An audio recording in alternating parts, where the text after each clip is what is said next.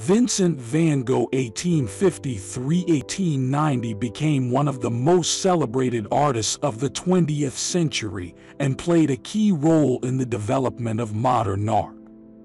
Van Gogh was born in Holland in 1853. Despite disliking formal training, he studied art in both Brussels and Paris.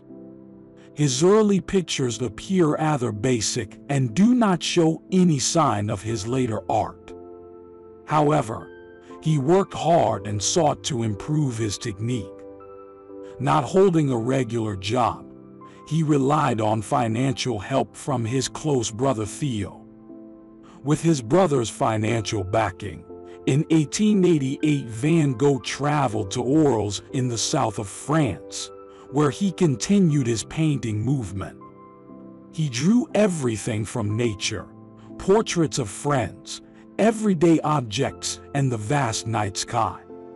He soon developed his own unique style of powerful brush strokes, often using warm reds, oranges, and yellows. Simple brush strokes which created strong and arresting images. Van Gogh was never financially secure. During his lifetime, he sold only one painting, ironic since now Van Gogh's paintings are some of the most expensive in the world. He painted with quick movements of the brush and drew increasingly avant-garde style shapes, foreshadowing modern art and its abstract style.